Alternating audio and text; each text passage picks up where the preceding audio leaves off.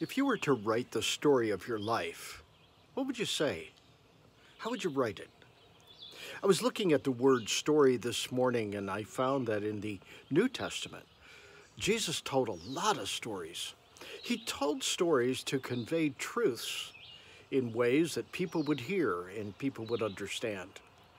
Your life and my life is a story. It's a story of many things, and I wonder, how would we write our story? What would we say? What would be the main topic or the subject of our life, of our story? What would it convey to the people who might be reading it, or would they even want to read it? Would it be anything that was of any value, or would it be just words? I've thought about that myself, and I thought about my life and where it's been and where it is now and where it's going. Is it a story that anyone would want to follow?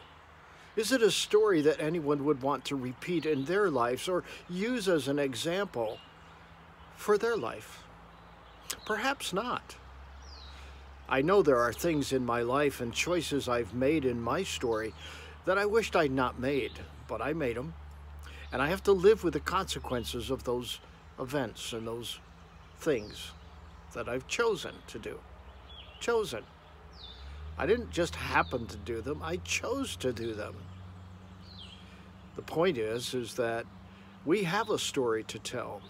We can tell the story of our misadventures, or we can tell the stories of our failures. They're all good.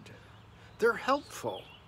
They're helpful to others who are coming along the same path. Why? Well, because they're going to run into the same situations.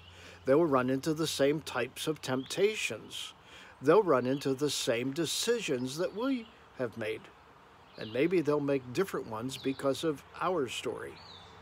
The thing about our story is that sometimes we don't want to talk about it. We don't want to share it because, well, perhaps we're embarrassed about it. But I don't care who you are, and I don't care what you've done.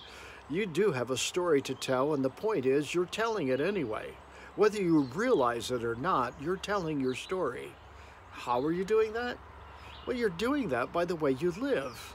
Because by the way you live is an expression of everything that you've been. All the days of your life is being played out in the things that you're doing today. So whether you recognize it or not, you are following a storyline. I just wonder whether or not you like what you're writing. You see, you can have a choice today to rewrite the story that you're writing and make it a different ending. I know that's what I'm working at, because the ending is important to me. How I live my story, or as some have said, how I've lived my dash, is important. Hey, think about that today, would you? Until next time, God bless.